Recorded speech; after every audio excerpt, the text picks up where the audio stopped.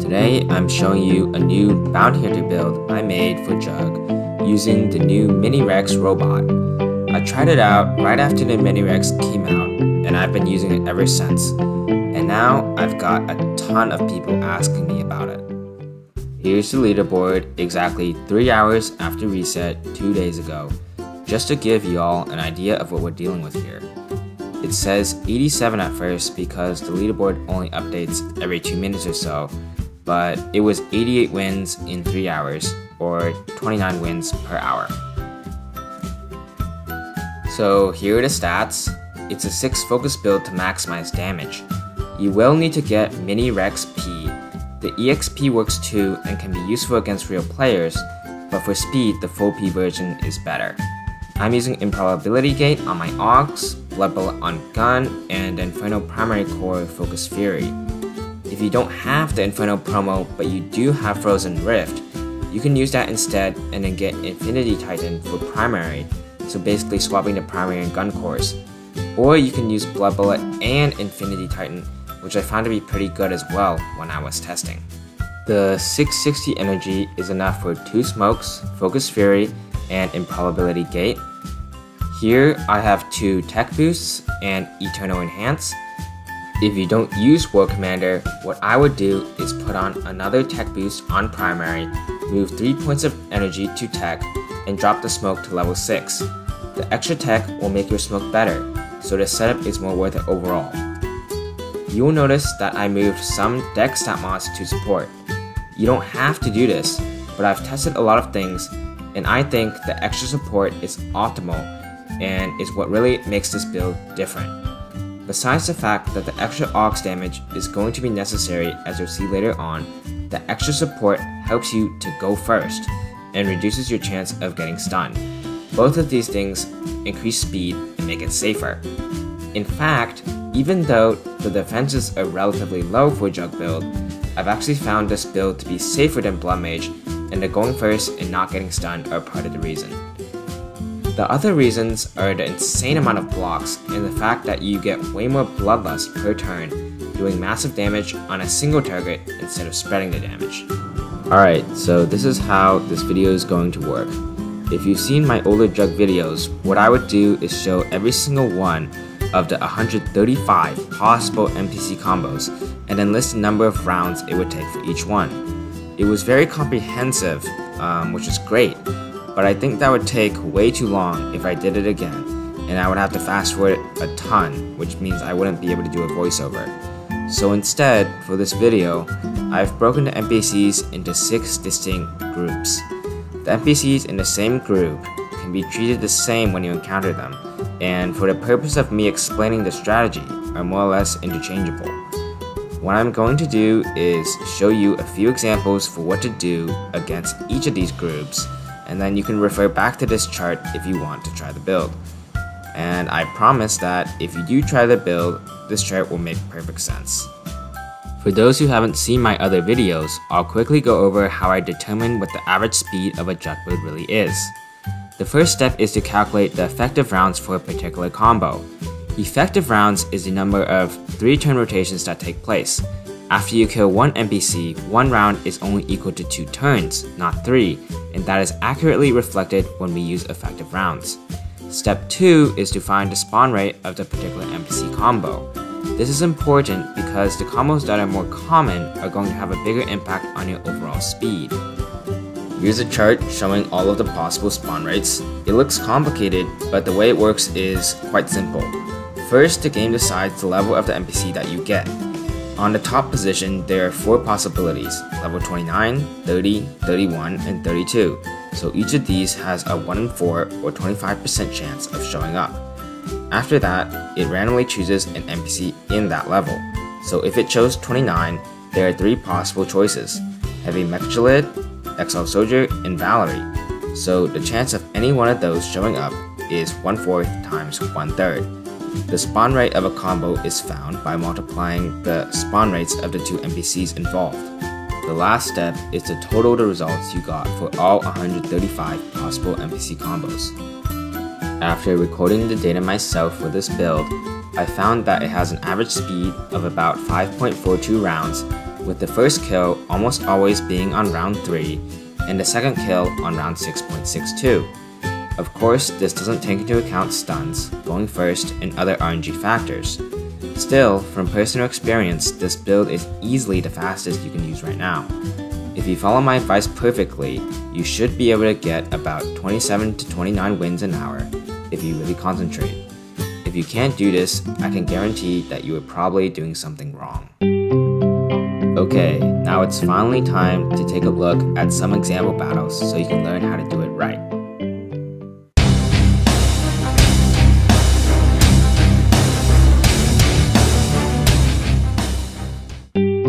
First, let's start off with Easy Guys, Group F, combinations involving Heavy Mechachillid 29, Pirate Soldier, Lionheart Soldier, Corporate Ninja, and Void Creature. All of these can be killed in 3 rounds guaranteed, without even having to use Robot or both Dread Cores. Since you don't need them, you can save them for the higher health NPC, which will allow you to finish the battle in 6 rounds in every case except when they're paired with Electro Hazard or Frost Demon from Group A. Here's Corporate Ninja and Group C Administrator 12, a pretty standard NPC. First, you're going to use Smokescreen, of course. With 6-round Group F combos, it doesn't usually matter which NPC you kill first, as long as you save the robot for the higher health NPC, since you're only going to use the robot once per battle anyways. Now you're going to finish off with Focus Fury, or Improbability Gate if you need to, but you should only use Gate if you really need to, as a general rule of thumb. So now you're going to Smoke again, and use any random attack to finish him. Use Blood Bullet, and then Improbability Gate. Easy.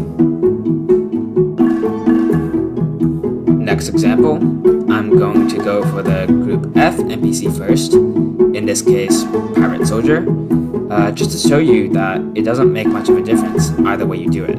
However, the one rule to this that you really should always follow is if there's one NPC that's a guaranteed 3-shot, like Pirate Soldier, and the other one isn't guaranteed, obviously go for the guaranteed one first.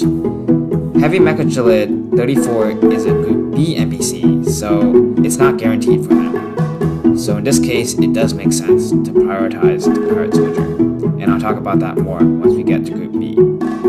For the last Group F example, I'm just going to show you what happens when you get a Group A NPC like Electro Hazard. Here, you have to go for the Mechachillid first. Otherwise, it's going to screw the whole thing up if you can't kill Electro Hazard in 3 shots.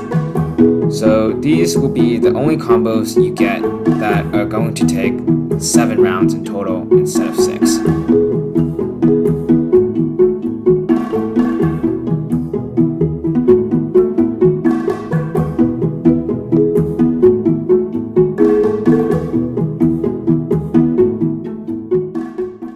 The Group E NPCs include Dragonoid Spawn and Ebil Hazard. They also have very low health and can be killed just as fast as Group F in every case. The reason why they're in a group of their own is because their physical defenses are insanely high, which makes them a bit more tricky to deal with. So instead of Smoke, Blood Bullet, and Focus Fury to kill them, I like to do something a bit different called the Robot First method. Here we have Ebil Hazard and Valestra.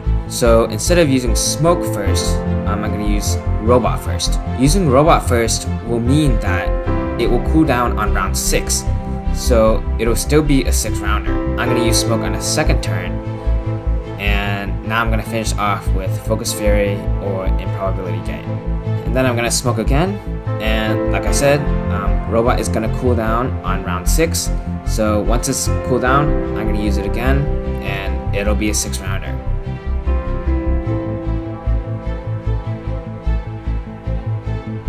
Here's just one more example with Dragonoid Spawn and Frost Demon from Group A. Again, Electro Hazard and Frost Demon will be the only 7-rounders you get with these. I believe the Bot First method is just slightly better than the Smoke First method for Dragonoid Spawn and Ebil Hazard because they have a bit more health than the Group F NPCs.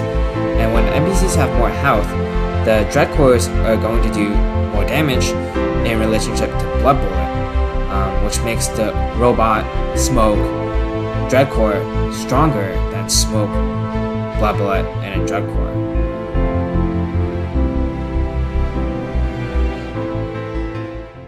Alright, now we're moving on to the medium and high health groups. Group D is quite interesting. It includes Overlord Guard and Valery, which are medium health. For the most part, they act like groups B and C, which are the actual high health NPCs, which I kill using the standard method of Smoke, Bot Special, and then Core to finish. However, this can be risky against Overlord Guard and Valery, because if your damage ranges are too high, or if Smoke or Bot crits, you'll end up making them heal. That's why I suggest avoiding attacking them first if you can. So here I got Gamma Guard and Overlord Guard. I'm gonna go for the Gamma Guard first. You'll see that if I do that, I can actually often manage to get a 6th rounder by using my normal bot as a finisher. So once the Gamma Guard is dead, I'm gonna smoke again. And normally for high health bosses, I would have to wait until round 7 for my bot special to cool down again. But since Overlord Guard and Valery are medium health, I can often use the normal bot to kill on round 6. Here's Valery instead of Overlord Guard, showing the same thing. Valery is a bit tougher than Overlord Guard, her defense is really high. You're gonna need to save the improbability gate for her for there to be a chance to kill with a normal robot. Fortunately, Group C NPCs like Lawman can usually be good with Focus Fury, like I just did now. And so now I'm gonna smoke again. Then after this, I'm gonna use the improbability gate. And now you can see, she's in range to be killed by the normal robot. For this last example, we got Electro Hazard, so we do have to go for Overlord Guard first. Overlord Guard heals when he's at 525 health, so like I mentioned before, I would not do Smoke and then Robot, because it might make him heal depending on the damage ranges, or if I crit. So this time I went with the Focus Fury, and then the Improbability Gate to kill him in 3 hits.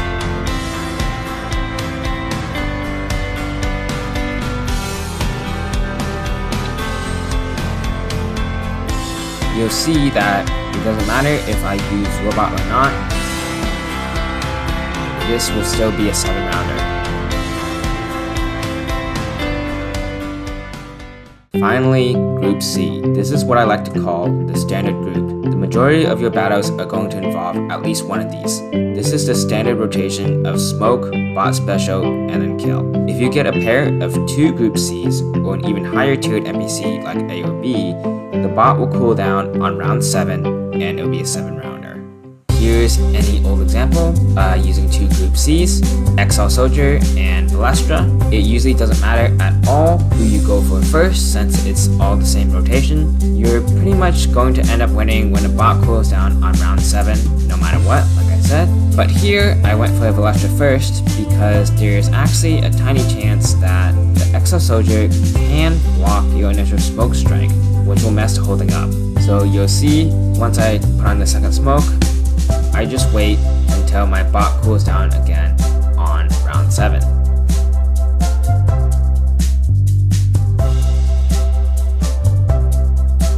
Here's another example of 2 Group Cs, Gamma Guard and Administrator 12, where I want to demonstrate why this build is so amazing. So not only does it not get stunned a lot in first place due to the high support, but if you get stunned early, it won't affect the rotation because you only need 2 turns of smoke.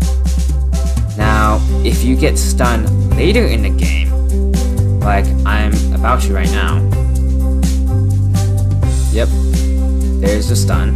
It might actually literally speed things up, since you'll often still be able to kill on round 7 once the bot cools down. Group B is exactly the same as Group C, but they're a bit tougher. When I say they're a bit tougher, I mean that you almost always need to use Improbability Gate instead of Focus Fury as the finisher, and even then, it will sometimes spare them and screw the battle up, depending on the damage ranges and how much bloodlust they get. There's no way around this unless maybe you got higher support to move Ox damage, or if you don't use War Commander, but because of this issue, I would always attack the other NPC first. Here we have Yeti Hulk, which is definitely the hardest of the 3 Group B NPCs to kill. You're most likely not going to be able to kill him in 3 turns if he uses his Berserkers and Cheap Shots and they connect and give him way too much Bloodlust. You might still be tempted to go for him first since he's so strong and might kill you, but I still wouldn't. He has a ton of defense. If you attack the other NPC, you'll gain a ton of Bloodlust, which should sustain you until you can kill them, and it should be more manageable from then. In this example, we have 2 Group B NPCs together, Double Snork.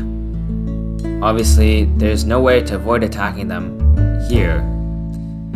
Fortunately, Snork and Heavy Mechachillid, level 34, are both 3-shottable more often than they're not. So if that works out, the rest of the battle should play out just fine.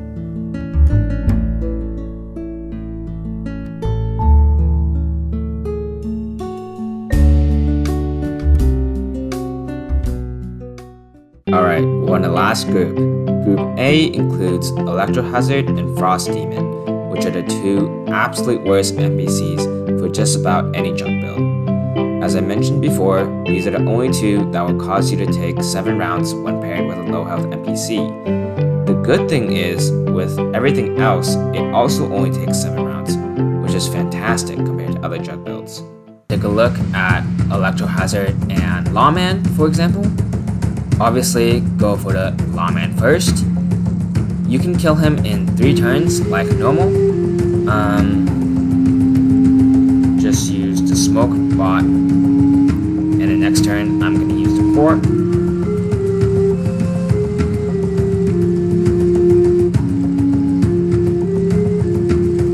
Once that's done, you should be able to kill Electro Hazard on round 7 when the bot cools down, just like any other high health combo. So that's definitely not bad.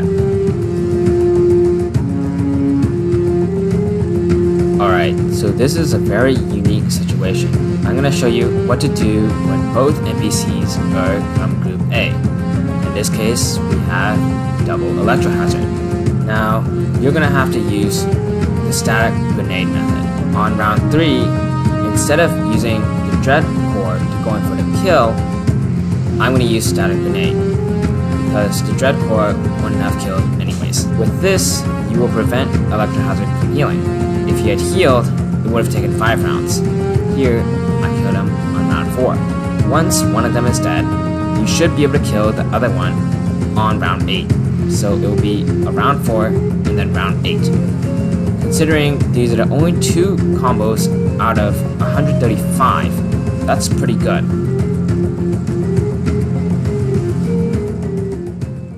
Okay, that's it for the examples. Give the build a shot if you have the right gear. You can try out different variations if you like to, but I think it's already more or less optimal if you don't use War Commander, and it is, at least for sure, the fastest strategy you can be using right now.